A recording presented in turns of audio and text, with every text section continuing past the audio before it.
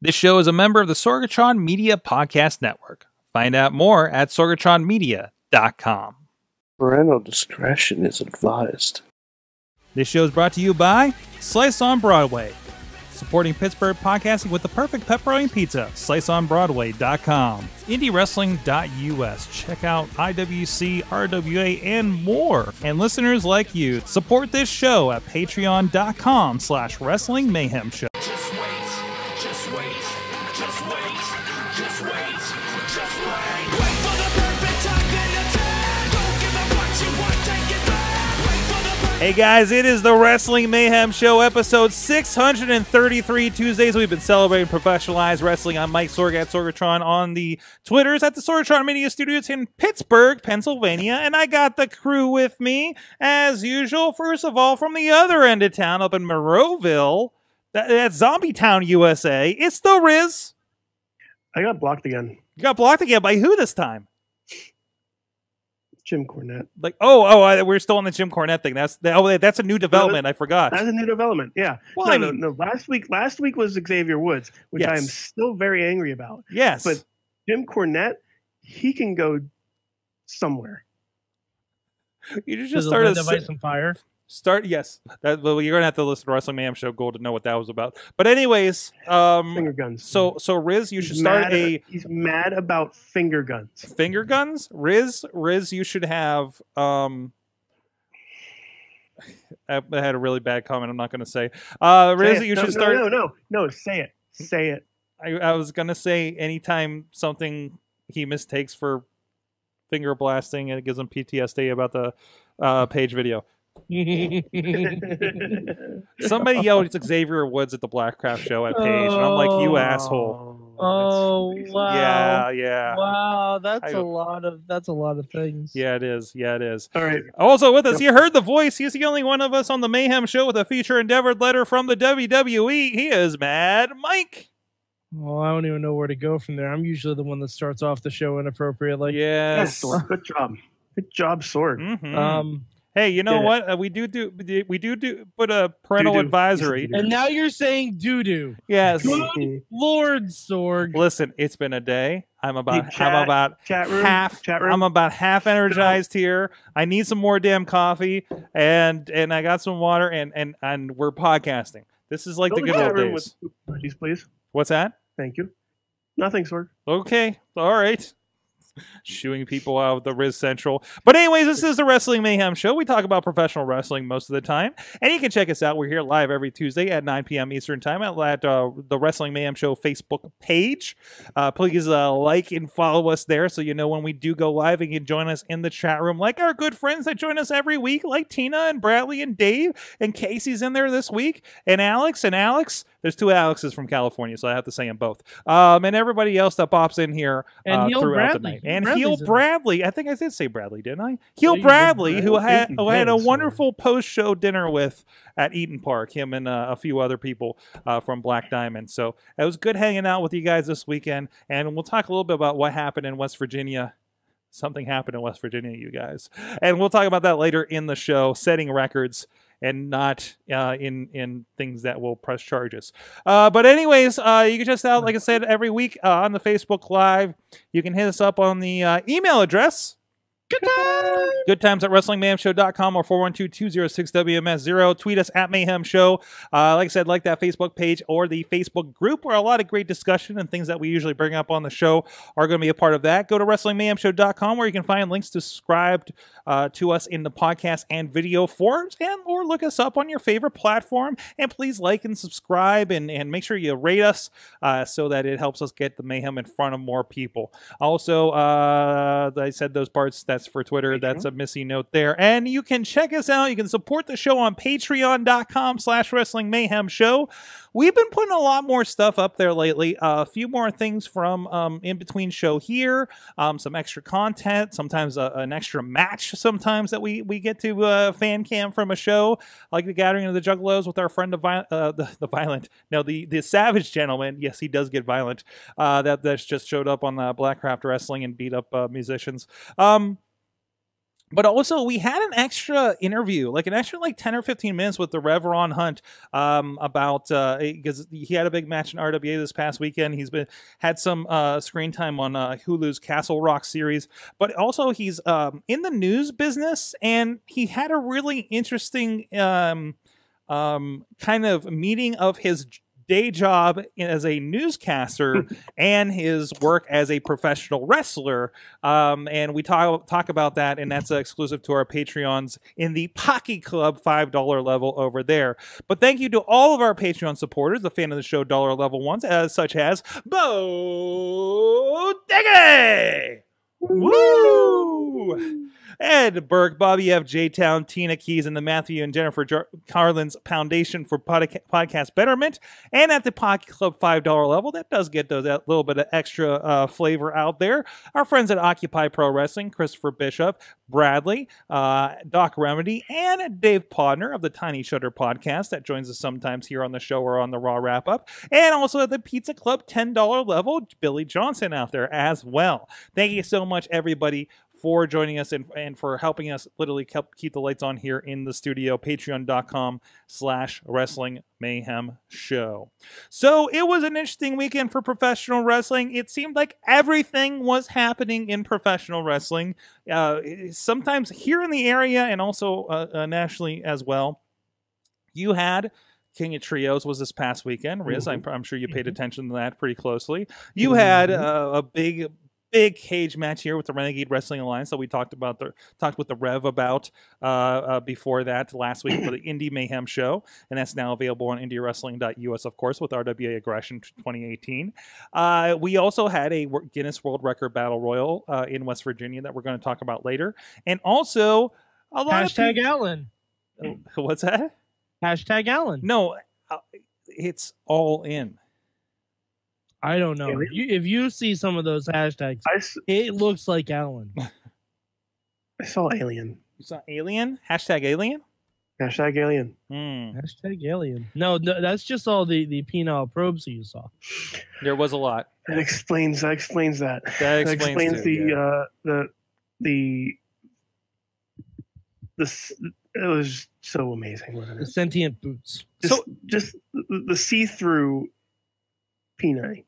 So if you're curious about all in your busy Saturday, because it was a holiday weekend, of course, where all this wrestling was happening, right?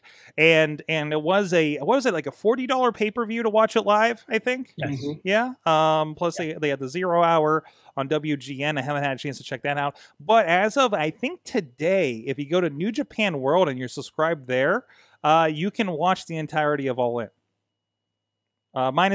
Minus the 0 hour. So I got to watch it actually as of last night, because I watched the first hour before I went to bed unsuccessfully last night. That's a whole other story. And also why I'm not good today. But anyways, so I got to watch a little bit of that. It was a lot of fun, guys. It was cool to see. We've seen some decent productions, but this felt like the biggest production as far as wrestling goes. Of course, the biggest arena, 10,000 plus, bigger than any Ring of Honor show, bigger than almost everything that's not New Japan in America, right? This was a pretty big. I think it's bigger than, I think Eric Bischoff is saying it's bigger than anything Impact Wrestling had ever done. I was gonna say it's bigger than probably 52 weeks of Impact crowds at the Impact altogether, right? Combined. No, I'm being serious. No, it is, but it's TV taping, so that's something different, right? It's not something that's going to be a drawing attraction. It's television, right? It's a different. Well, even the pay-per-views were kind of not a drawing attraction. No, I think they maxed out at 5,000, right? But anyway, so I mean that says a lot for something that more or less wasn't televised. I mean, it was so. Okay, it was pushed really hard on social media. It was. I was gonna say that's the only place it was really advertised. Let me roll this back a moment here, because I want to talk production wise on this.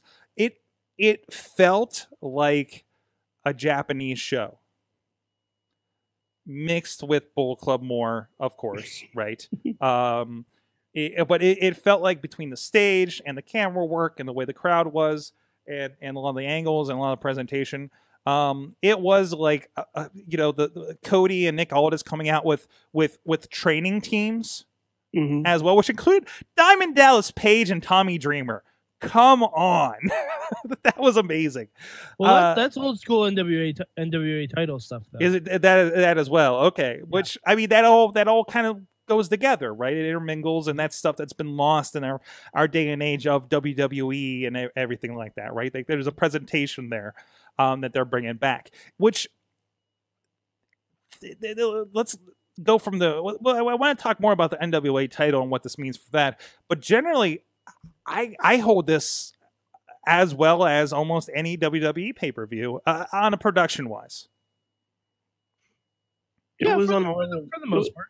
Yeah, it was on their level of WWE production, and you can see, like you said, you can see some of the New Japan stuff, and you can actually see a lot more,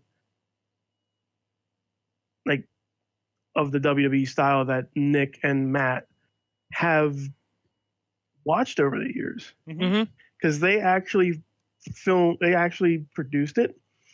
They were backstage, like the Hangman Page segment. He was really like working the cameras. He was he's really like trying to figure out which shot would be best to use. And it was how they envisioned running a professional wrestling event when they were a kid. That's awesome. So and it did feel like they got to kind of fancy book their own show, right? Yeah. And I think when they were wrestling, it was BJ Whitmer who was producing too. Because I remember seeing a picture of him like in the control room.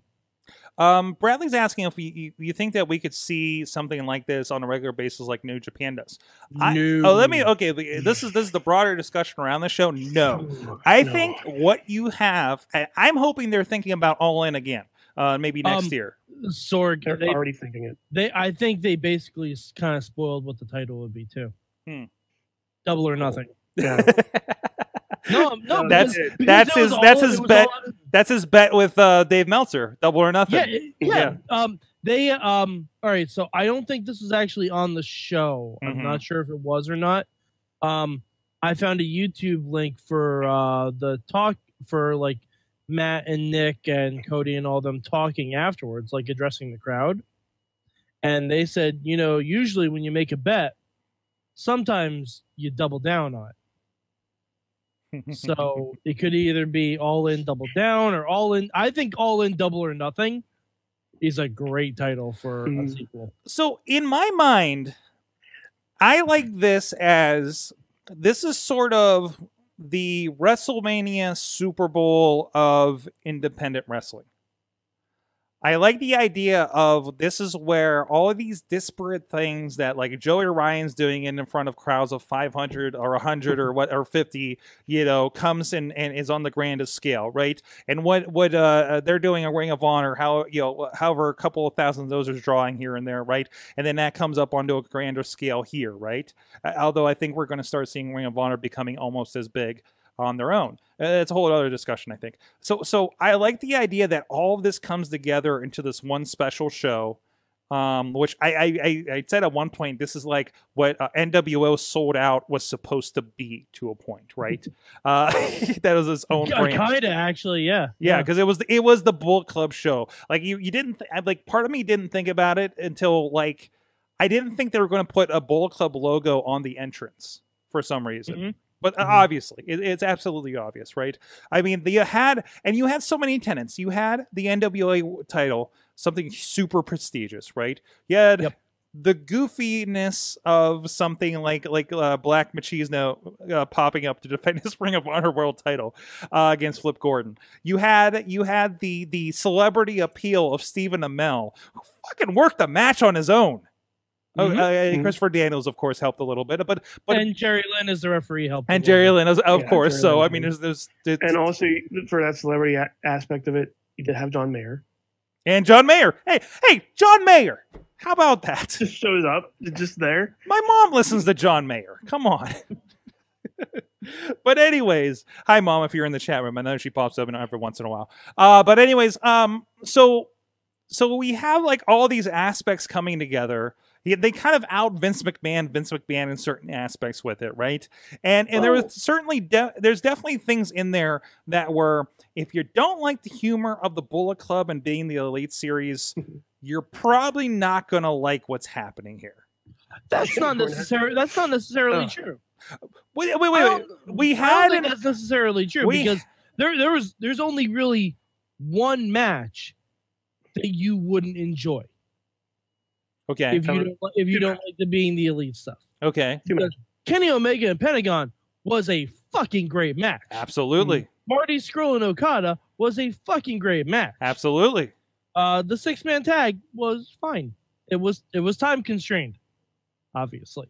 But the even the Black Machismo stuff, like Black Machismo, he was doing that in Impact years ago. That's not even Being the Elite stuff. That's just something that they happened to do for this show because they got Lanny Poffo. They got fucking Lanny Poffo. They got Lanny Poffo, like, out there endorsing him as the Macho Man. You had Jay Lethal getting confused and thinking that Brandy Rhodes was Liz. Amazing. Like, there stood in the center of the ring and said, "I'm not Liz."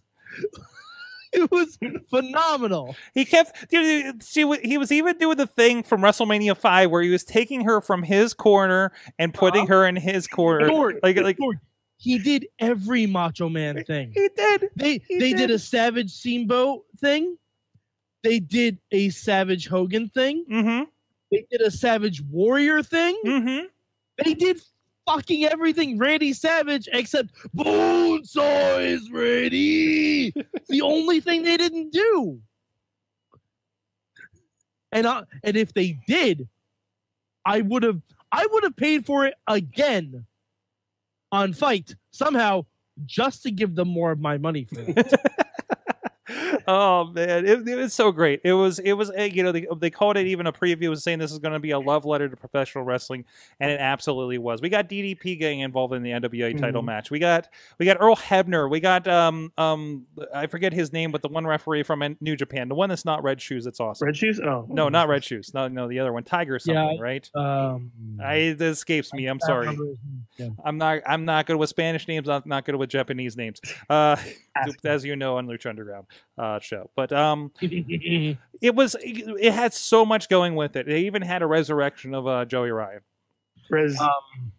Erection, sort of. Yes. There are so many jokes. I want to know who filmed that part of it. the literal rising. I have an answer for you. Oh, okay. I believe it was Matt Jackson's wife. Because there was a tweet that came out, and she goes, "I've been holding on to this for quite a while." And, like when somebody tweeted about it, about the resurrection shirt being the same as the death shirt that he was wearing, because I think it was Matt Jackson's wife goes, "I've been holding on to this footage for quite a while." And I was like, "Oh gosh, you got lust in your eyes." Well, she was the one who filmed it and helped out with it. I mean, helped out. Unless it was Matt. It was Matt. Phrasing. Do not say it like that, Rizz. Unless it was Matt, then it's. I don't know. Maybe they share everything. They were in the locker room. Who knows? Hashtag all in. Shane's saying. Shane's out there saying all in was savage. By the way, I love the trolling. Like again, going back to the Being the Elite All In tie-ins. I don't know if it was like intended to be this way or not, but misspelling Flip Gordon's name in the thought that was misspelled intro was amazing. This is a pay-per-view that was built up, sold out in like 30 minutes, 10,000 seats, built on a YouTube channel. Yeah. So let's think about that for a second. Yes, you're involving Cody Rhodes, the son of Dusty Rhodes. Yes, you're involving the Young Bucks. Yes, you're involving all of this stuff. But yes, there's some pedigree that goes into it. But the Young Bucks, yeah, they've been in Ring of Honor, but they're not like former WWE guys like Cody, right? and the people that you had on there, yeah, there was a lot of who's who of the independent wrestling scene. And honestly, Cody Rhodes wasn't that huge of a name in WWE. No. Now he's built himself up on the scene, and this was the WrestleMania for people that maybe aren't really crazy about WrestleMania. See, you know what I like in this too, because I was trying to think of a good comparison. WrestleMania is San Diego Comic-Con. WrestleMania is San Diego Comic-Con. It's where you go for everything. It is. They had StarCast. You could get pictures with Cody's dog. But All In is D23. Ooh. All In is D23. Yeah. It's very specific. Not even a lot of people know about it. But if you are a immense fan of the stuff that they present, you are going to love it. Just so we can cross and make sure everybody is, because D23 is the Disney conference. They announced a lot of Marvel and Star Wars there now since they own all that stuff. But also, could we say this is also a Dragon Con of professional wrestling? I was gonna say it's more like BlizzCon. Oh, it's more the BlizzCon. Then what's like a condensed version? Like it's more of a niche group of people that's coming to the show. Because Dragon Con is just a smaller convention. Okay. But BlizzCon is for Blizzard. BlizzCon is for Blizzard Entertainment. Or QuakeCon or QuakeCon. something. Yeah, okay, I got you. It's a certain brand, and we're talking about that Bullet Club brand. Yeah. But it's still all inclusive of independent professional wrestling. Right. I mean, in 1 week there's going to be an iPhone conference. All in them was more of an Emerald City Comic Con in my opinion, says Tina. That might be Chikara. Ooh. Is it? No, Chikara's FurryCon. FurryCon? It is. There's costumes. There's fancy costumes and games. Let's be real. That's fine. Chikara. For some reason we all Chikara is PAX East. PAX East. Okay. I love you, Chikara. Oh man, I really was considering going to King of Trios until like my wrestling schedule built up this weekend, and then All In as well. So yeah. But I hear great things happen there as well. Mighty Molly and the Nexus Sorg. Really? Yeah. Wow. Mighty Molly had her own trios team, and Darren Young, Michael Tarver, and Justin Gabriel. Wow. Yeah, we're all there. Showing. Mighty Molly, by the way, has never wrestled since she retired until then. Wow, really? And is going back to retirement. Wait. No, she was in the Rumble. She was in the Rumble. She was in the Rumble. But she hasn't been in a match. She's been in a Rumble, but not a match. Like one on, like a one-on-one thing. 1-on-1, 3-on-3. Alex Miller says the Blackcraft wrestling is like Bakersfield Comic-Con. Oh. Why you gotta do it to Bakersfield? Oh, geez. And the Colony one. That's nice to see. The Colony did win. I wouldn't be surprised if we see Molly Holly at Evolution. You probably will. I mean, there's. Oh yeah, I'd hope so. They're mentioning 50. Yeah, I mean, 50. So you're gonna have at least everyone who was in the Rumble. Whoa. I would say you have to. Mm-hmm. I would say you have to have everyone who's in the Rumble. Their mixed match season 2 is coming out. Oh yeah, we already had this discussion. We're gonna talk about that. Okay, yes, we are. Yes, we are. I just wanted to make sure I was, because it just popped up on my screen, and I'm like, they're actually doing this, and then I realized R-Truth and Carmella had a thing going on. Yeah. No, I'm gonna run down the whole teams after the. We'll get to that. I'm gonna run down all the teams because some of them are great. Some of them are like, what the fuck are we doing? All right, we'll get to that in a moment. And my mind wasn't going crazy there. And I want to talk more about the All In, of course, in the NWA title. But in the meantime, I want to give a shout out. Hey, if you like wrestling, if you like the calling card to independent wrestling that is All In, perhaps you like what we're doing here over on IndyWrestling.us. There's a new thing going on. The IndyWrestling.us network, including Rise, Premier Wrestling, Prime Wrestling, Duke and Doe's Hardcore Memories, and so much more. We're releasing PWO TV episodes, including Madison Rain, the old Lexi Lane in PWO, against Sassy Steffi as a part of this. You can go check it out. 7-day free trial over at IndyWrestling.us network. Hit that up. It's only $5.99 a month if you want to continue with that. We're going to have a lot of stuff coming out. Next week, we're getting scheduled together. Next week, we're going to be releasing The Legend of Virgil and his traveling merchandise table over at the Indy Wrestling US network. So go check that out. That's on this show right now, Sorg. What's that? There's somebody on that particular thing that's on this show right now. What? I don't know what you're talking about, Rizz. What? Find Rizz. Find Rizz? Wait, is it the extras as well, or is it? We just included the main part for this. Never mind then. So no. You're in the extra content. I am not. I am a exclusive for DVD only. You are DVD only. Yes. Or a digital download that's available over at IndyWrestling.us Vimeo page that you can go check out. But you can see the feature of this as well. Hey, when they put like Rise and Fall of WCW, all those extra matches aren't on the network or anything like that, right? So, well, actually, probably are somewhere, but because it's the network, damn it. They're on there at some point. Yeah, I know, but they're not collected in the same way. But no, go check it out. IndyWrestling.us network. A lot of great stuff. We just filmed some new episodes of Duke and Doe's Hardcore Memories where we talked for 2 episodes about Raven. Just Raven in the ECW. And everything that's going, that like his kind of transition and the character and everything with Shirley Doe, who practically lived ECW, and Duke Davis, who grew up watching it and is now a great professional wrestler doing some great things. So go check it out, IndyWrestling.us, and also the RWA Aggression 2018 is now available on rental or purchase, including the big cage match with the Rev Ron Hunt and Chris Taylor. And sign up for the newsletter. I believe we still have a free digital download that's included if you sign up for that, and get updates on the weekly content that's going to come out on Indie Wrestling Network, as well as new releases as they come. And we have a lot of exclusive stuff that's going to be coming to the network as well. So please go check that out. All right, so I wanted to talk about, before we get to some of this other stuff, some fun stuff in the chat room. But so the NWA World Title, we've been talking about, for a little bit here, kind of touching base with, can it return to the glory that it was?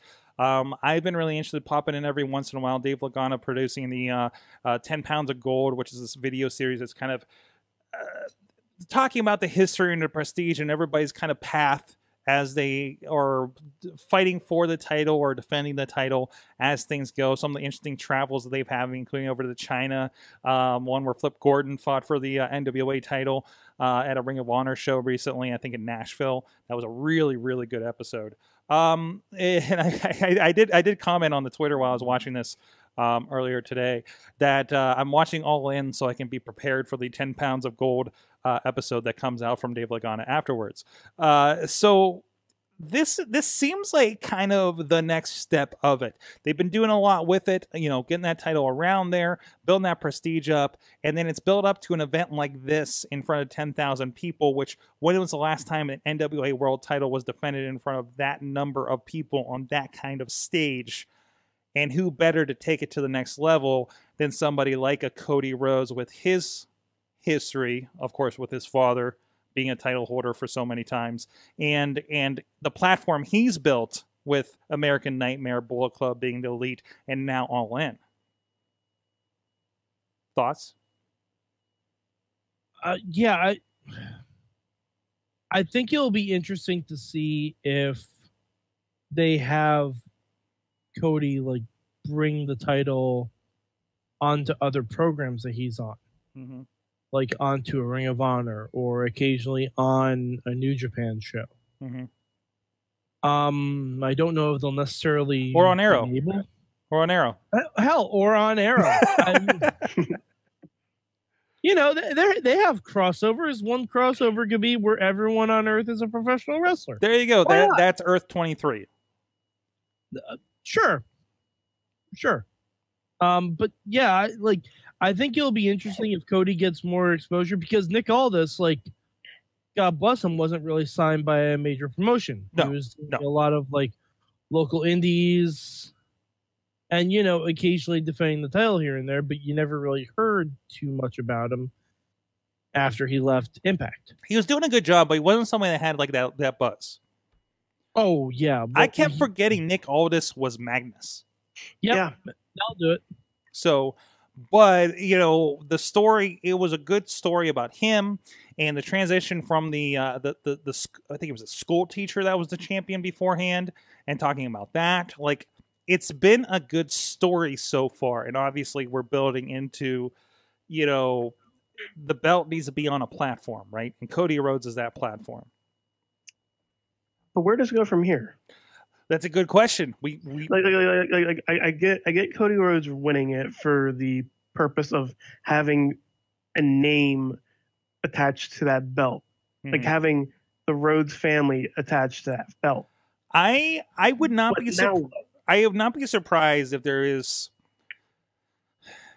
I think we're poised for some sort of announcement from Billy Corgan and the NWA, right? Like, think about how we had a WWE UK tournament and we announced WWE UK NXT, right? So it's sort of okay, we propped it up to this level, and this is sort of the pilot for this next step. Whether that is a touring promotion, whether that is a TV show, or whatever, it's not going to be traditional. I guarantee you it will not be a traditional project. Maybe it'll be an internet-only show. Maybe, who knows, right? But I feel like it's been slow, and I think they need to be slow with it. They're not hot-shotting this at all. They're keeping it pretty decent. It is also, okay, this is a good point that Matt Carlins is pointing out in the chat room. NWA, and this was mentioned during that match, NWA has a 70th anniversary show coming up. This is the 70th year of that promotion with Cody with the belt. So you have a lot of crossover. You have a good face of that. Whoever he fights next for it is going to have to be high profile.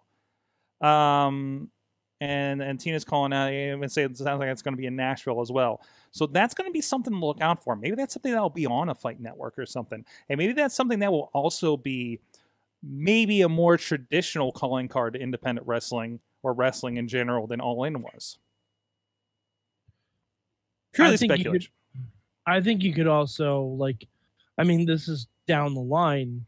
I wouldn't be surprised if Cody defends that belt at the MSG show that's going to be taking place during WrestleMania weekend. I think you can almost guarantee that's happening. Yeah, that's I don't know. I don't know who you put him up against in that, but Okada. No, I don't think so. Because you also can't have it be anyone that's wouldn't be around to defend it. Right. So it would be, and whatever that plan is, and who knows? So who knows what they have thinking there? But I think the trajectory is right for the belt. There's already relationships with Ring of Honor. I don't think it's out of the realm of possibility that you see that belt, if it hasn't already, over in New Japan. Especially with Cody with it. They're obviously already they're doing Ring of Honor shows together and doing those tours and having those belts defended across those. So I think what then you have, you now have this world where has already been set up for us, where you have your Ring of Honor, New Japan's, Impact Wrestling's, and whatever you call All-Ins and NWA's, and now those all prop each other up as a true, not territory system, but just independent wrestling system, I guess. That's something different. This is a new frontier for this kind of stuff, right? Does Colt Cabana get it later down the line? Asked Cody or asked Tina. Sorry, I'm reading double lines. No, Cabana had a shot with Otis, I thought. No, it was Adam Pearce. They had a series of matches. No. It was after Ellsworth. Oh, he had it too. Okay. Oh wait, did he have him in China? Maybe. They know they were both there. Yeah, I think that's where it happened. It happened across. I think you're right. It was in China. Alex Miller is saying Cody versus Flip at MSG. Yes. See, I think Tina has the right idea. Mm-hmm. She says maybe a free agent Jericho. That would be good. Oh, that would be amazing. Cody versus Jericho at MSG. Oh, yeah, that's a moneymaker. That is definitely a moneymaker. That's a draw. and you'll see the smoke coming from Vince McMahon's head. Oh, it's over. And then someone will say, "Oh, it's only smoke and mirrors." Oh. Thanks for screeching it to a halt, Mike. Does this break? How many times have we heard from Chris Jericho that I won't do anything on American soil because that's Vince's world? Yeah. In respect to But- him, did we just but break Sorg- that? Sorg, he has a cruise to sell out. Yeah, he does have a cruise. Hey, He's got a cruise it's to sell. international waters. It is, and he was dressed as. Someone's got a cruise to sell. I don't know. It's too close to. I think, man, and I think when you have something like that, generally, we'll see what this MSG thing does to people. But generally, obviously, Jericho's been allowed to do a lot, and that has not been offensive to WWE. WWE's tune has changed on a lot of these things. So, and also maybe Vince just doesn't notice. So, Vince doesn't care. yeah. At this point, it's not like they're not making money. Nothing is really So here's the thing: all this stuff can grow and flourish, and all-ins can happen, and everything. And NWA can re-rise the popularity under Cody Rhodes, but Vince isn't going to make less money. Nope. If anything, it's going to draw people back into wrestling, and he's going to make more money. Absolutely. You're playing. Hey, a Rhodes is NWA title, and my 70-year-old grandfather is watching again, and then he discovers Total Bellas, and it all comes together. I don't know if that's necessarily a one-to-one correlation, but sure. It's also, my grandfather does not like professional wrestling. So just putting that out there too. But anyways, all right, what to roll around. So you wanted to call out Mixed Match Challenge got announced here tonight during SmackDown. I know I've seen it all over social media while we're preparing for the show here. So the teams are all announced as well, I believe? Oh, yeah, 10 teams. 10 okay? teams. What we got? All right. Well, first I'm going to announce the returning teams. We have Lana and Rusev coming back. Mm-hmm. Which will actually be better because Lana's gotten a lot more ring time now. Naomi and Jimmy Uso coming back, husband and wife. Asuka and The Miz, who won last year, they're obviously coming back. We have Team Little Big. Team Little Big is once again canon, and I'm very much cool with that. Woohoo. And they're both heels now, too, so it'll be even more fun. Woohoo. Now let's get to the other teams. Sorg, should I go in order of most disappointing to least disappointing, or the other way? Let's go least disappointing to most disappointing, because I want to hear you drop in tone and excitement as you go. Okay, that's fair. All right, least disappointing, Carmella and R-Truth. Yeah, They're on the main event right now. Yeah, sign me up. Carmella and R-Truth. They're not gonna win, but damn it, they're gonna be fun. They had a little skit backstage where Archer was looking for Carmella, found Maurice, and called her the other Carmella. That's great. All right. Next, least disappointing, Bailey and Finn Balor. Okay. Ooh. Okay. Yeah, that's fine. They were happy. I want this to turn into us getting a Demon Bailey. I remember those like videos they showed of Bailey doing Finn's entrance and Finn doing Bailey's entrance. Yep. Yep. It can happen. You want to see happen? It can happen. It'll probably happen again. Okay. Oh, next least disappointing, I guess Charlotte and AJ Styles. That's not bad. Wow, we got high pitched on that. That's not really that bad. Okay, I like it. I like it because if it gets down to it, it's AJ and Charlotte versus Miz and Asuka. Yeah, I don't like the WWE champion necessarily. I don't like the WWE champion necessarily being involved in all this. Maybe that's me. You might have Braun soon. Yeah, right. Okay, now I don't know which is the least disappointing out of both of these. So I'm just going to say them both, and you tell me which one do you think is most disappointing. Alicia Fox and Jinder Mahal. And Bobby Lashley and Sasha Banks. Ooh. Bobby Lashley and anybody is very disappointing. Aww. Yes. But my man. My man. My man. But I can actually get behind a scene between Jinder and Alicia. Because the two different ends of the spectrum here. You have the crazy Alicia and the Shanti. I guess. That'd be good. That'd be fun. There's a lot of potential here. I'm sorry, there was one I missed, and I completely forgot about it until you mentioned it again. Natalia is also in this. Before I mention it, any guesses on who her partner is? Did I mention her, or did somebody? No. Natty is the last team on the Raw side. Who is her partner? Sorg? I want to guess. Man, I can't think of anybody that would make any sense. Spoiler alert: the Shield is not in this. Bobby Roode, which is fucking stupid. Bobby Roode? Did we say Bobby Roode?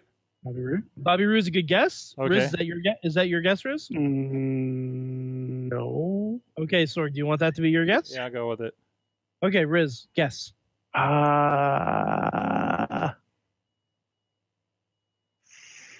Fuck.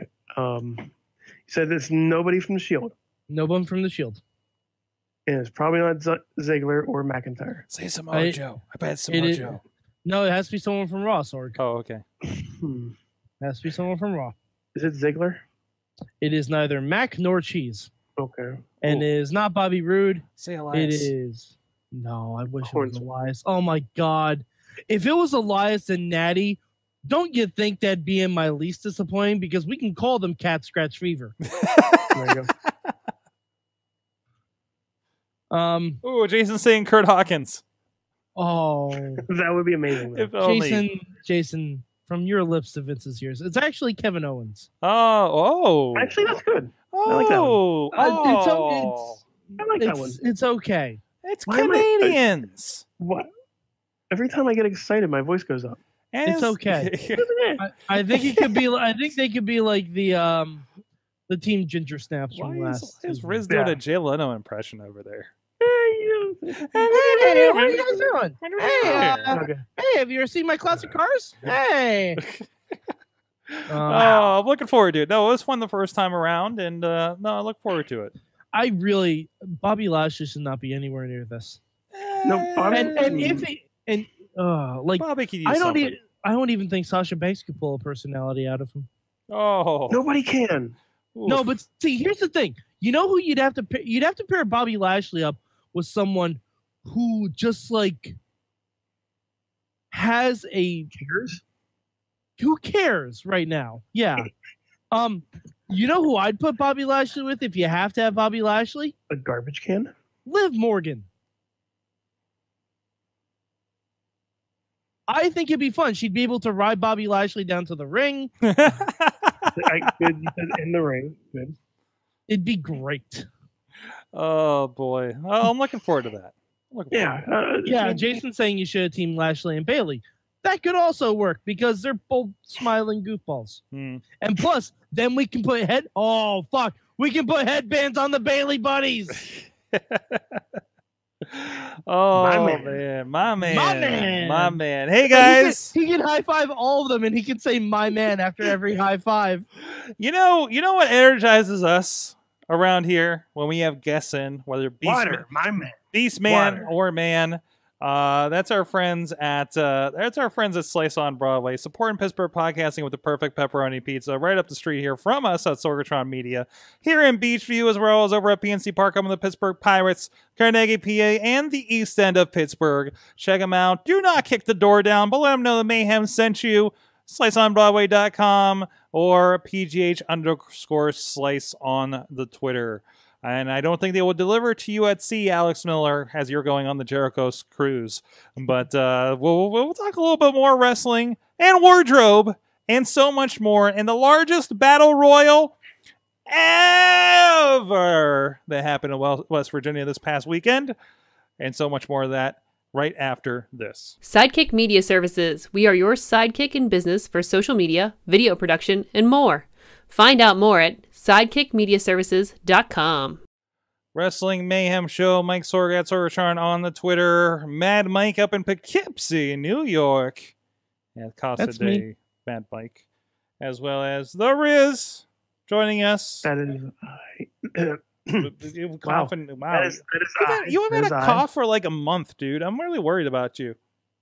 I've had this for like years. Like this cough. time it was He's not a got the Rizz cough. cough. My voice actually went out when I was talking just now. Yeah, he got a little like he's repubertying or something.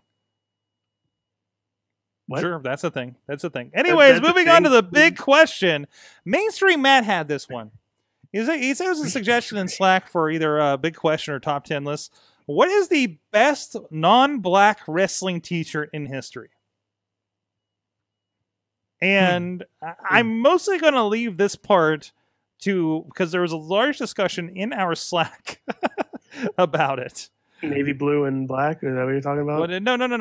No. What is the best non-black wrestling shirt? Right? Not what color. Not what color is best. If you look at All In, there are a lot of black t-shirts. A lot of black t-shirts. Yeah. Yes, a lot of black yes. t-shirts. So we had several. First of all, I believe our friend cameraman Rob shared the Hulk rules, the classic Hulk rules. Mm-hmm. Hasn't aged well. Okay, in general, no. I like the That one Hulkamania actually one. probably should be black. Oh. Oh. The Macho Man. I still see this. Somebody walked by our window Wednesday night while the Rev was in here in a Macho Man shirt. I have a t-shirt and a tank top in that, the purple one. Wow, you have a collection. Yes. Jeez. As one does. Oh, I'm losing my signal here. Let's see. We also have, of course, this has been co-opted by somebody today, but the old Hot Rod t-shirt. Mm-hmm. Mm-hmm. The only is that the baseball style when you have your Yeah. To be fair, CM Punk also co-opted it too. That's right. That I guess he did a little bit, didn't he? At least that style. Like when he came back with the cult of personality thing, Mm-hmm. he had the baseball ringer tee too. That's true. The Razor Ramon with his face all over it, oozing machismo. Oh, yeah. The really big Razor Ramon shirt. Yes. I mean, none of these are ones that, unless it's a classic like Macho Man one that you're not going to wear in public. I've seen that fashioned into a dress before. Really? That was Yeah. Bobby F. J. Town that shared that one. Let me get the next one queued up here. Hey guys, remember Kai and Tai? Yeah. Indeed. Do you remember Indeed. Kai and Tai's t-shirts? Because I don't. Yeah, Yes, it was blue. You don't know the t-shirts. I don't. Well, I guess they did wear it, didn't they? But I just. In 1998, when I went to the King of the Ring, Mhm. I just wanted to say that, I was so close in buying one. Like, you don't understand. You missed your chance. I don't think I missed anything on that one. Well, You might be able to get it with the WWE's custom shirts. There's a wonderful Indeed shirt Mm-hmm. that they had for Evil. Kai and Tai. What did it say? Evil on the other side. Evil. Indeed. Indeed. Cameraman Rob shared that. Chad the Shad shared the Carlito Apple T-shirt. I almost bought that one too. That was a classic. I don't know if we can qualify Wait, that. As I a classic. did buy that one, I thought. An Then honorable I mention. Never wore it again. I recently discovered this, and I think I shared this over on the Wrestling Mayhem Show group. This is my pick. There was a great one that popped up over on the Savage Stash. How to Be a Snob with Hunter Hearst Helmsley, and it's got it's like a picture of him and his old, what was that? The matriarch. What the hell would you call how he dressed? Like he's a polo player or something. I guess. The aristocrat. Aristocrat, thank you. And it's got like just a list of like keep your nose turned up and away from filthy commoners, and just way too much text for a T-shirt, obviously, right? Well, yeah, I don't think that was never an official shirt. Really? That was not an official I shirt. feel like that was. No. Well, let that me was follow not. this back. The only shirt that has had like a whole bunch of text on it like that is the Jerichoholic official top 10 list for being a Jerichoholic. I don't know. There's like the back of it, and it says like Titan Sports all rights deserved and everything. Yeah, it's easy to fake. But one good one now that I'm thinking of it with Jericho, his return shirt. Oh? The Save Us Jericho shirt was blue. Oh yeah. That was a good one. I remember I bought that one as soon as it came out. Let's see. Hulkamania, the Hulkamania shirts in general were not black shirts. I wonder why. Tina Keys. Unless you're talking about the NWO. That's true. That's true. Tina Keys says, ironically, the Star Cold shirt, the CM Punk Best in the World, gray and white ones were pretty good. Yeah, a lot of the. We are missing a. That one hasn't aged well too well, is it? We are missing a modern classic. The Bailey Purple I'm a Hugger shirt. Absolutely. Mm-hmm. And pretty much, I don't think the New Days ever put out a black T-shirt. No, I don't think they would have. Well, they might have. They might maybe have had black versions of it, but they never worn them. No. The New Day is all about colors. Nakamura has only basically put out red shirts. One name we haven't brought up yet is Daniel Bryan. Yes shirts. Mm-hmm. They started off as magenta. Yes, that's true. Yeah, that's true. Or maroon. Maroon. Okay, maroon. It's a shade of it's the color of his tights. Yes. Well, was the color of his tights. Well, no, his shirts are always the color of the show he's on. This is true. If he's on Raw, they're red. And then of course, SmackDown, they're blue. And of course, certain times of the year, everybody's shirt comes in pink. Well, yeah, That's obviously true. That's right. Yes. Any one of John Cena's stuff. That's right. Oh Holy yeah, hell. John Cena is notorious for not doing. He is the Rainbow Warrior. No, that is Finn Balor. That's Finn Balor. Okay. That's Finn Balor. I don't know if this was a result of this, but I guess they announced custom color T-shirts as part of WWE Shop. That's been around for a few weeks now. This is the first time they've really shown ads for it because I don't think people knew about it. Yeah, well, but I mean, it's pretty cool. It's pretty cool. There's like a whole bunch of different logos and stuff that you can pick from. So like, it's not just like a Finn Balor one. Like you can get retro logos and stuff too. Nice, nice. And they also have a really cool like Elias has a couple different logos on there. Mm-hmm. You can actually get like a Pittsburgh yellow "What Would Elias Do" shirt. Ooh. So I mean, I'm just throwing ideas out. Throwing it out there. Trying to help a brother out. I'm going to post this in the Slack. You guys tell me if this is acceptable. All right, this is some good podcasting here. It's loading. It's of Ox Baker. Ox Baker. Oh, jeez. It's an Ox Baker. It's a white shirt with black lettering. It just says, "You will hate me." That's okay. All right. Sure. All right. I'm with it. Jimmy DeMarco had one he made that says, "I pinned Ray Rowe." That's true. Yep. And that was happening. Didn't Piper also have the "I broke Wahoo's leg" shirt? Probably. Wasn't that white? Yeah. That sounds right. And the Piper classic Panther logo shirt. That was a yeah. Well, it really, there weren't a lot of the black shirt phase kind of came in with like ECW, right? It can't. Well, that's because it was the cheapest kind of shirt to make. Ah. Well, actually, the Dudleys, tie-dye. The tie-dye shirt. One of the coolest things I remember back when I was younger, and I really wanted one, was those shirts of a cartoon version of the wrestler with your head as their head. What? Like the neck down starts from the shirt neck to the bottom. Oh, okay. Kind of like the sexy bikini lay torso shirts. But it's of Bret Hart, Shawn Michaels. I think Razor had a shirt like that. I don't remember this era. It's hard to do those because most of wrestlers are topless. But they come out and they have their entrance gear on. Like, oh, okay. Sean had the vest on. Actually, Bret had his tights. Mm-hmm. Bret had the tights on. Okay. All the way through. Or did he have the jacket on at the time? I'm not sure. But I just remember that clearly because it was one of the ones I actually wanted to wear, but couldn't. Okay then. Jinx. Let me see if there's anything else. Anything else you guys comes to mind? I can't really think of anything else. I'm good. I'm trying to think if there are any new ones that came out there. Like, No, most of the ones I've gotten recently are black. Oh, actually, the event tee for NXT Takeover Philly was gray. It was very nice. Well, now that this has become the style Mayhem show, I was gonna say I should just walk over to my Foot Locker full of wrestling shirts and see what I have that's not black. Actually, one of the best not really wrestler shirts that I have that I have that's focused on wrestling was one of the first ones I bought from Pro Wrestling Tees. Might have been Barbershop Window actually at that point.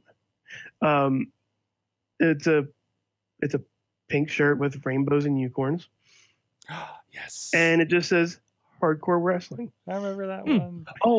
Oh, there is another modern classic that we have to throw on there. Marty the Moss Aztec Pride shirt. Mm-hmm. Yes, which I still want one. Ciampa's new shirt, I believe, it's kind of like a gray, isn't it? I think so, yeah. Yeah. Asuka and Naomi versus, this is something else, sorry. They're announcing matches for something else. But anyways, hey, I want to give a shout out to our friends. Pro wrestling is a wild and crazy art form, and Occupy Pro Wrestling is here to look at what makes it fun.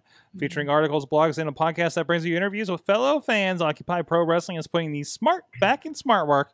Please go check it out at OccupyProWrestling.com. They're big supporters of this show, have been for a while, and we're supporting them back and let you guys know about them. Great podcasts and interviews that they've been doing, as well as the Chikara and 15 podcast is a little bit of a spinoff of this as well. Go check them both out on OccupyProWrestling.com, and thanks to Alex and the crew over there for supporting the show. So I had an interesting weekend, guys. One, of course, there was the cage match with our friends Chris Taylor and the Rev Ron Hunt. There's a preview of it over on the Indy Wrestling .us Facebook and YouTube page, and you can get that over at IndyWrestling.us. But also on those channels, you can see the 5 angles of doom. The 5 angles of the over at the Black Diamond Wrestling and Mega Championship Wrestling also kind of co-opted this. The attempt for the Guinness World Record for the largest battle royal ever. If you guys are on video, if you're not, it is 3 rings. The count is 109 participants. I say participants because there were at least 3 to 5 women involved, I believe, and at least 1 small person. Okay. I was going to mention, because I was watching it I was watching it live, and I noticed there was somebody in the corner, and I'm like, I was trying to figure out if he was trying to get up or not. No. Technically he never got up. He was that size, and I was afraid that my mind was going crazy. And if you're watching, I believe Sean Phoenix is about to jump off the tower into one of the rings. There you go. Of course he is. Good Sorg. That's insane. It is. Also, they bumped my GoPro eventually too, climbing up there. I'm like, that's even more insane. Sorg, it looks like it's just a massive bar brawl. It does kind of, right? It really looked like it, didn't it? And there's our friend the Rev Ron Hunt in the video too. Hey, say it's kind of like you want to play a little Where's Waldo with your favorite local independent wrestler, which like the find the Andrew Palace, or find the Rev Ron Hunt who's hanging out of the ring right there, or find the Gavel David Lawless. I think I just spotted him. Sorg, who had the distinction of being the first person eliminated? The first person eliminated, it happened in the far corner, and it looks like 2 people fell at the same time. I was trying to figure that out, but it happened like a second after the bell rang.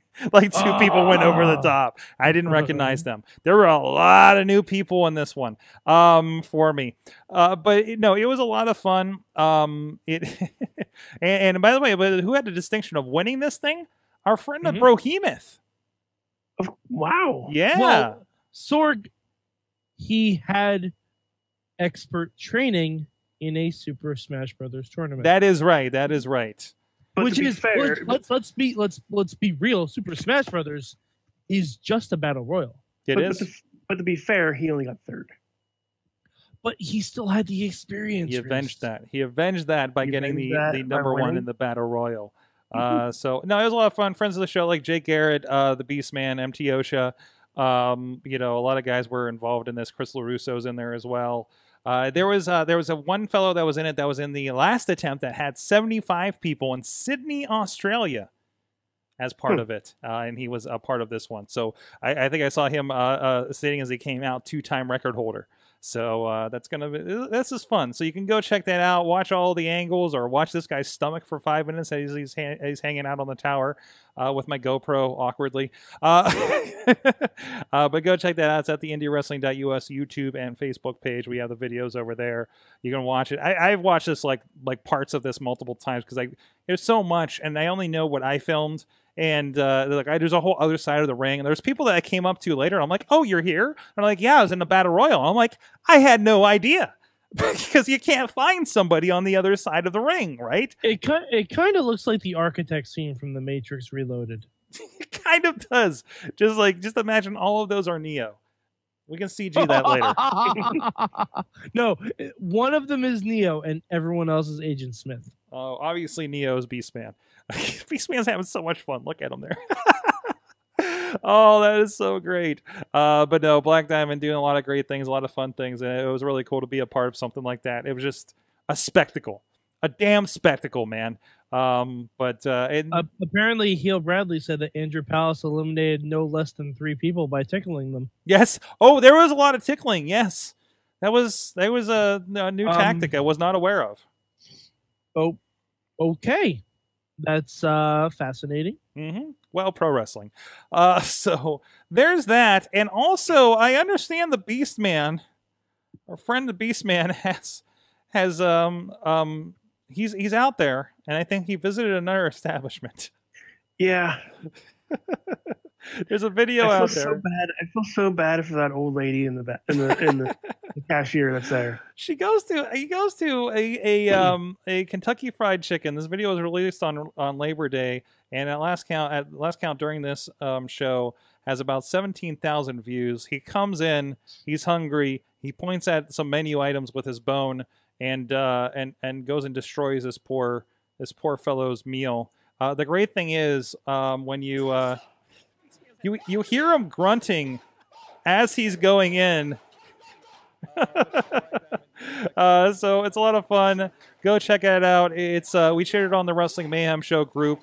Beastman Visits Common Places is an ongoing thing that I'm really enjoying on the internet right now. I don't know where this goes for him, other than just other establishments. But good for the Beastman for getting some attention out there. So, geez, Mike, wasn't there something else you wanted to touch on? One match we forgot to talk about with All In. There was a lot of awesome lady wrestling. There was. Yeah, I think we've almost had all of them on the show, Sorg. Have we? Didn't you interview Chelsea at one point? I almost interviewed Chelsea. Oh, okay. I think I have met everybody in that match. Okay. For one thing, I think I've met Madison Rain before. But I know I met. I know. I've met Madison Rain. Yeah. Okay. Then you close the loop on that one then. Yeah. But no, Britt Baker debuting in the new dentist entrance, I guess. Mm-hmm. And Baker, came DDS. out Dr. Baker DDS. Oh man! So she's finally taken her advice of being sexy Isaac Yankem. Yeah, which it works. It definitely works.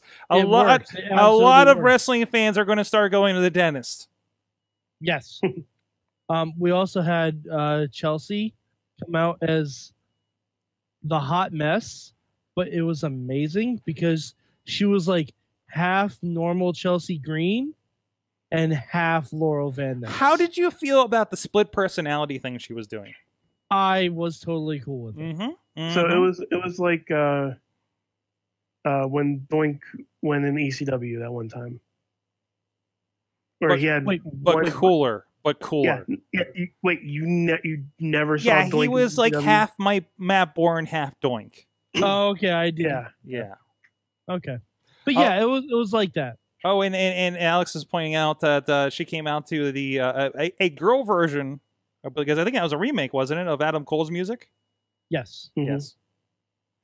So I love Beastman pops up right after we play his video on here. It's like he knows. But yeah, it was a really, really fun match.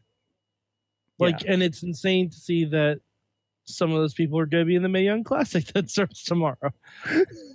That's insane to me because that's tomorrow. Damn it. Yep, half. Yeah, they're gonna be running the Mae Young Classic and Mixed Match Challenge at the same time, y'all. Wow. There's gonna be a lot of wrestling to watch. Wow. A lot to log. Hey, I was catching up on Impact today, Mike. Why? Because Sami Callihan. Have you watched NXT? Sami Callihan. Yes, I'm caught up on the NXT. Okay. All right. Okay. And I started on like 2 weeks ago Impact because I wanted to watch the Mexican death match between Pentagon and Sami Callihan. And I'm glad I did. Just wait till Lucha does it better. Well, Lucha will not involve piñatas with staple guns in them. How do you know? That's true. Never mind. We've had nunchuck matches in Lucha Underground. This is true. We got someone slammed through a wedding cake. You know what Lucha hasn't done? They haven't had a small child hit by a car. Hold on. I'm thinking. You're thinking. Wait a minute. Time out. What the fuck? Yep. No. I thought watching. Izzy's taking a lot bigger bumps than I thought she would. Yeah, I thought watching one Mickey James get pushed off into a the Hogwarts train. Express. Yeah, I thought that was bad. I thought seeing somebody's mother getting power driven was bad. That's live. what you saw in person in West Newton. What was that? So apparently the week before. Does this have anything to do with Sami Callihan? No. This has the LAX and what's the new LAX or the old school? The OGs. The OGs is the old LAX and with Kingston and Conan has the new one that's the Conan O'Brien. Conan It doesn't matter. He's dead. Conan O'Brien? No, he's not dead. Oh wait, he is dead in the other. Okay, he anyways, is dead. it gets so confusing. Rey Mysterio, the ghost of Rey Mysterio, popped up as Wolverine, and he's supposed to be locked in a cage under the temple that everybody left. See, that's how he got out of the cage. Wolverine style. He just ripped his arms off, and they grew back. We figured it out. We have cracked the code, Sorg. Okay, all right. The baby getting hit by the car, Sorg. What the hell? No, it's not a baby. It's a small. I mean, the kid's like maybe 8-10 years old or something, right? So there was a match. Like a parking lot brawl that they had between the two gang teams, and then they were having a celebration in somebody's backyard in Toronto. And I think they were trying to do a drive-by, and everybody's crossing the road. And little Ricky was crossing the road with them, and they all got out of the way.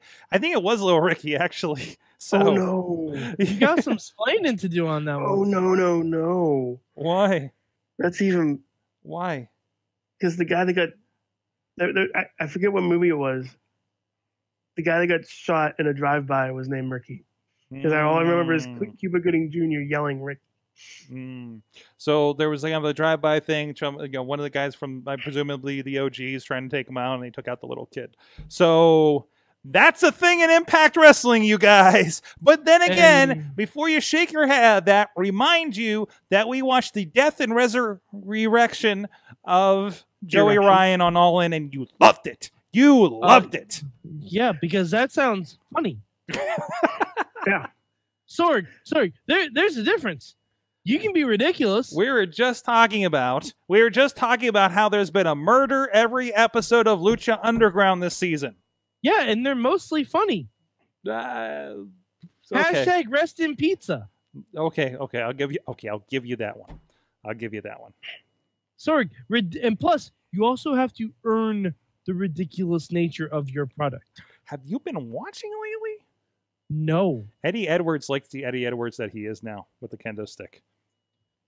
And that he has an estranged wife that's wrestling now. Eddie Edwards. I still don't remember if he's... Oh, good. Alex Miller's letting us know that Little Ricky did survive. So they didn't even have the balls to kill a kid, Sorg. You know. Okay. Wow. I don't know. Wow. What do Jeffrey's asking? What do we think of Brian Cage and Impact Wrestling?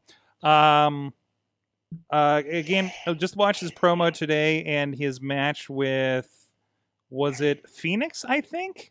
Yeah, it was. He had a great match with Phoenix, but again, as you know, Mad Mike, we've kind of seen that before, right? See, Sorg, the reason you like Impact so much is because they just co-opted Lucha without the creativity. I'm all right with it.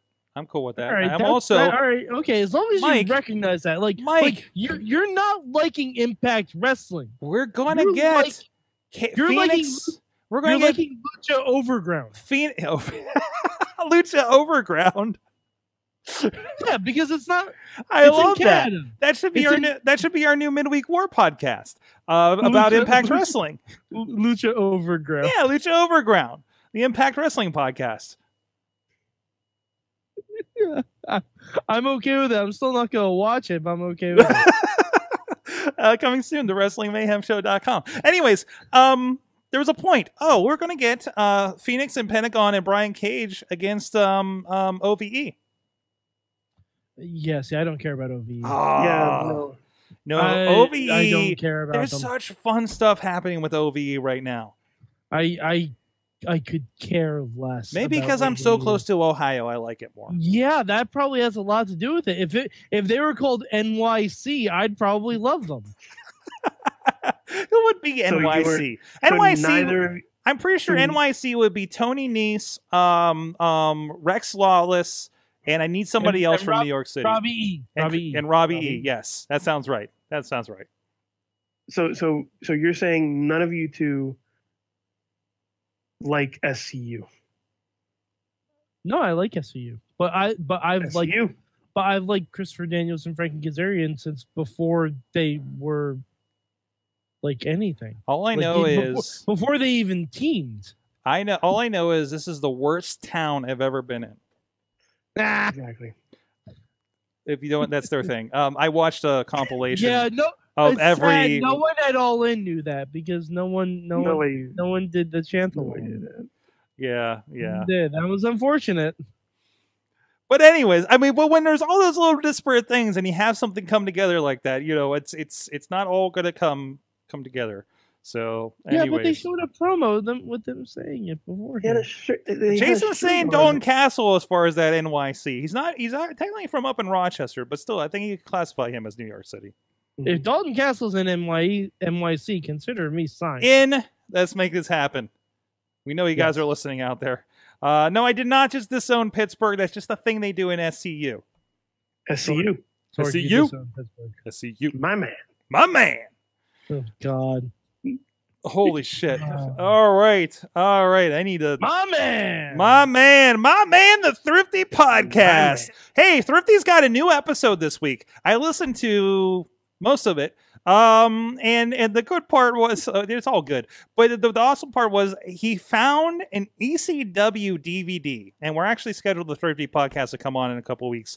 And I think we're going to get both of them on. He found an ECW DVD with handwritten on the back. It was some kind of like takeover thing. Go listen to this episode of the Thrifty Podcast. But it's like ECW in Pittsburgh, and almost every match has Shane Douglas in it. Well, as it should. Yes. So I want to watch this. Was it given to him by Shane Douglas? Yeah, I think, yes. A disguised Shane Douglas at the Goodwill handed it to him. It's like, try this, Sonny. Went back in the day. Tell your kids there's a franchise in it. Jeez. Damn it. Cut his damn music. But today's sentimental attachment to things other people have forgotten and tossed aside might only be riveted by Virgil's sentimental attachment to his former WWE career. Can you guess which one has a great podcast talking about the happiness of their sentimental attachment brings? That would be the Thrifty Pod. No, it's not Virgil yet. No. Check out the Thrifty Podcast on the Sorgatron Media Podcast Network or at sorgatronmedia.com, or check out Thrifty Podcast on the Facebook or your favorite podcast catcher. But A lot of fun going on there with those guys. And so they're big wrestling fans, and it's good that we're going to have them back here in a couple weeks. So, guys, it is time to learn. What did you learn from wrestling this week? Gentlemen. There's so much. It was a very educational weekend, wasn't it? I learned that no matter what you liked, no matter where your line in the sand is drawn for liking professional wrestling or hating professional wrestling, there is one common denominator that stands in everybody's way. Jim Cornette's going to block you? Jim Cornette's going to be a bitch. All right.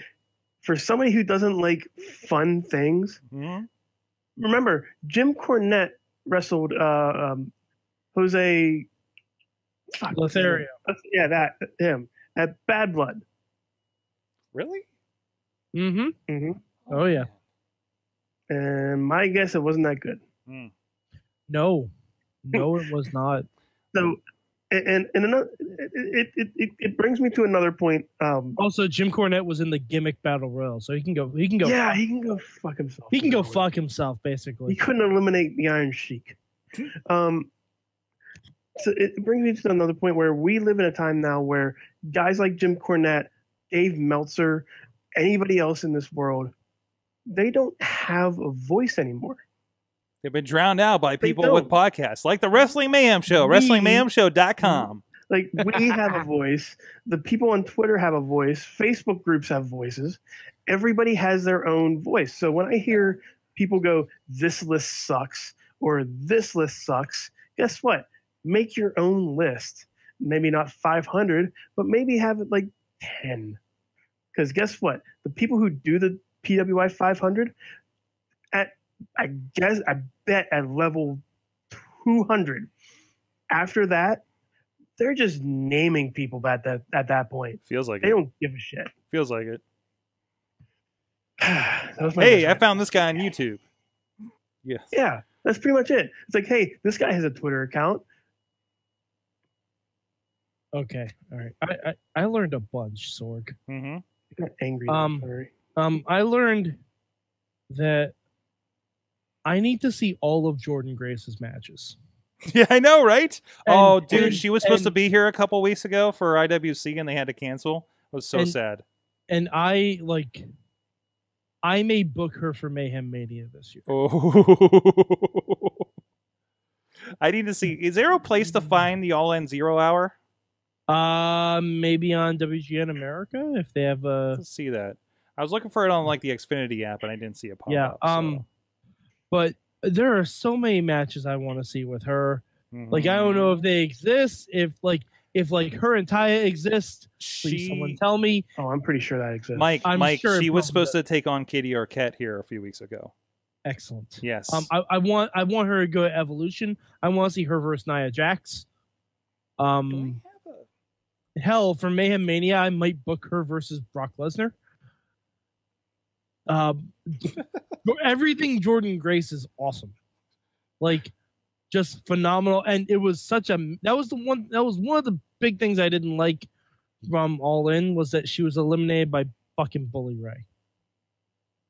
Jeez, probably one of the most sexist assholes in that match. Jeez, and that bugged me to no end. That really, really bothered me. Another thing I learned, Joey Ryan learned the ways of reincarnation from Lucha Underground. It was solely with his penis. Oh. Yes. And I also learned that sometimes you guys, wrestling is just too sweet. Occasionally. Yeah. Oh, and by the way, we need a Jericho. Oh fuck! I had a name for this and I forgot it completely. Damn it! It was It was a pun for Pentagon and Jericho's name, and I can't remember it now. Okay, never mind. That's okay. What else it's did you okay. learn, Sorg? It's okay. It's okay. I'm going to go to the chat room first. Also, I Okay. found a Jordan Grace match from RWA. I'm going to share. Also, She was in Jonathan RWA? Gresham's on this show too. That's awesome. Hey. Oh, Yeah, this is back in. I found a show, Unleashed, back in 2015. She was on, and I think we did post this one. It's like Gresham, Sanjay Dutt, and Brandon Scott, who's shown up on NXT and Ooh. 205 Live a lot for the Cruiserweight Championship. Yeah, I think I posted that on like the RWA YouTube a while ago. So look out for that. I think I'm going to do a round and throw these up again. From the chat room, there's a lot of learned in there. Alex Cars, I imagine he learned that if a Virgil starts a podcast, I might have to quit the business.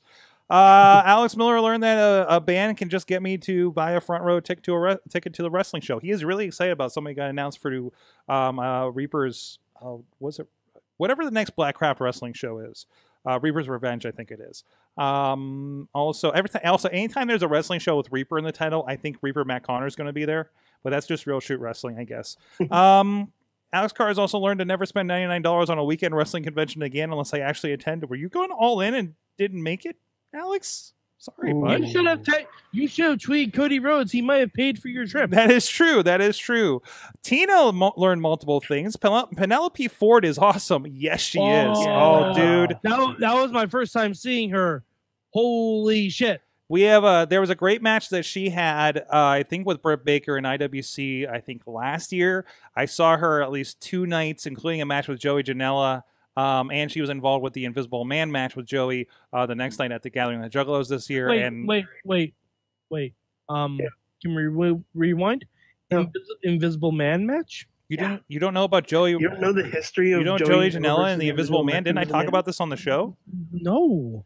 No, the Invisible Man won a match because Joey Janela used a pile driver, which was banned in Florida. No, in Louisiana. Mm-hmm. And so the Invisible Man won the gauntlet match. And ever since, Joey Janela has a grudge against the Invisible Man. That's right. I believe he lost at the Gathering of the Juggalos and even Penelope Ford. Well, Penelope then I Ford look couldn't forward help. to seeing Joey Janela versus Brad Pitt. Oh, No. okay. Also, Tina learned that Jordan Grace... Is it Jordan? Jordan? Okay.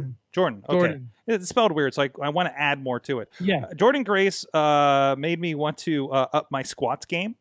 Yes, absolutely. And now she actually posted a really funny tweet. What's your max? 1 Brian Cage.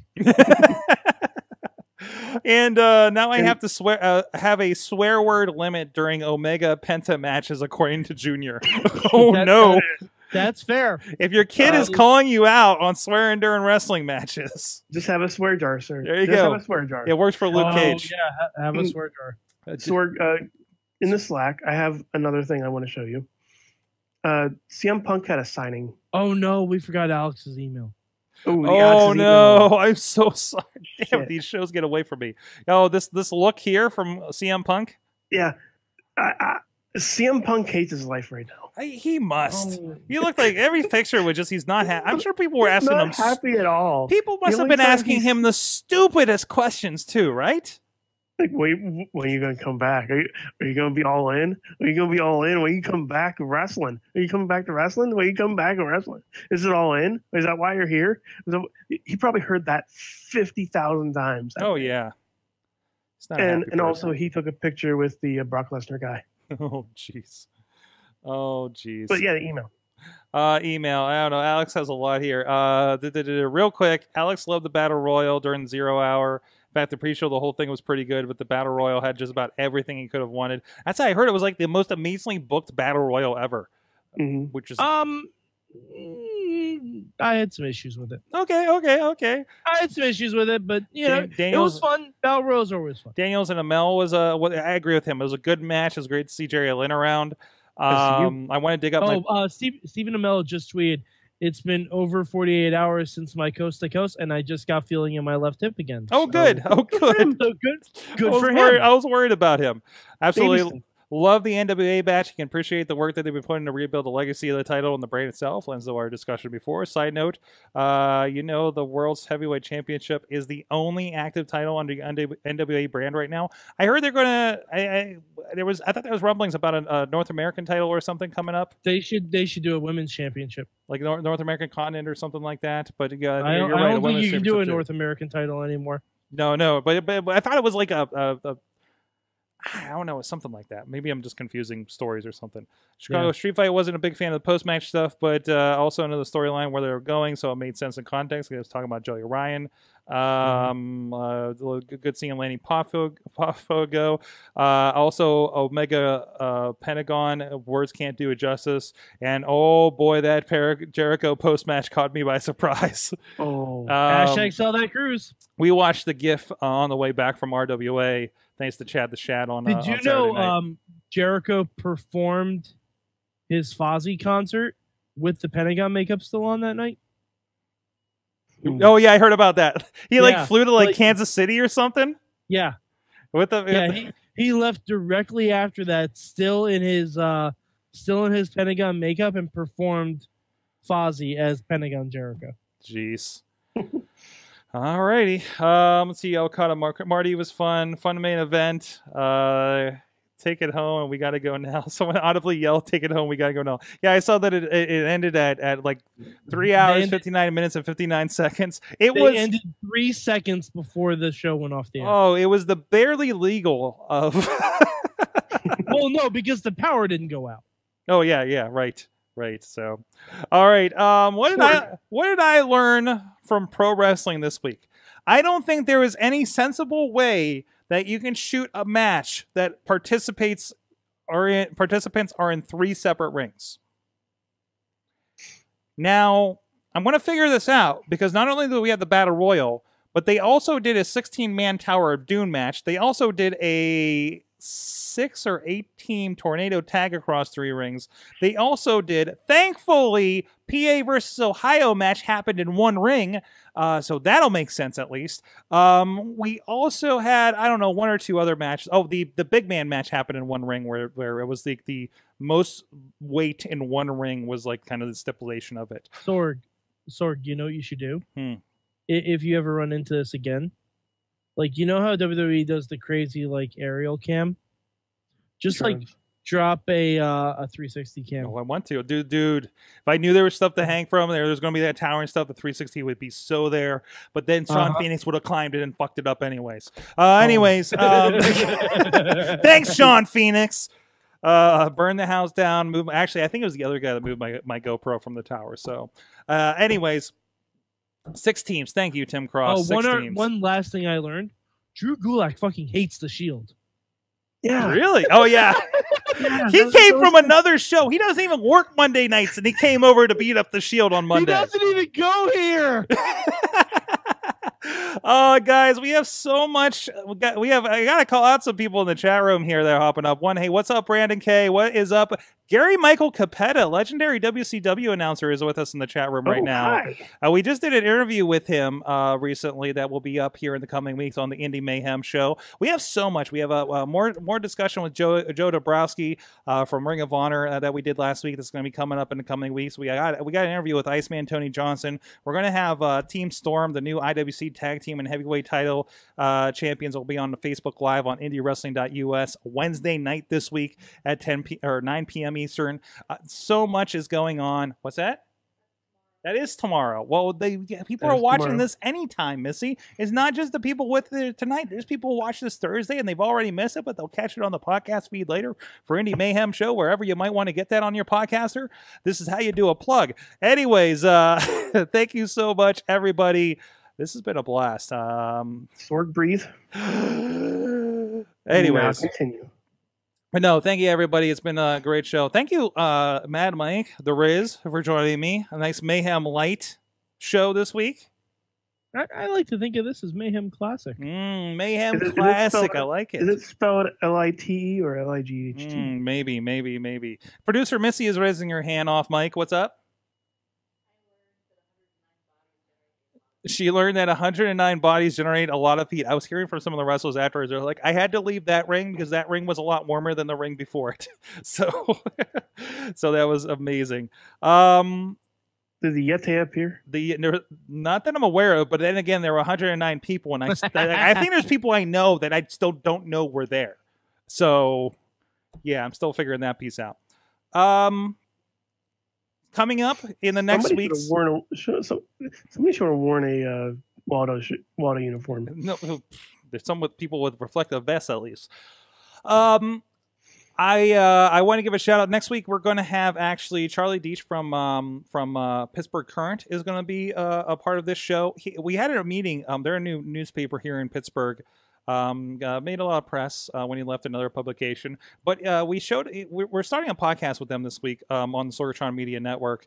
So tune into that. It's going to be on the Pittsburgh Current Facebook page on Thursday morning at 10 a.m.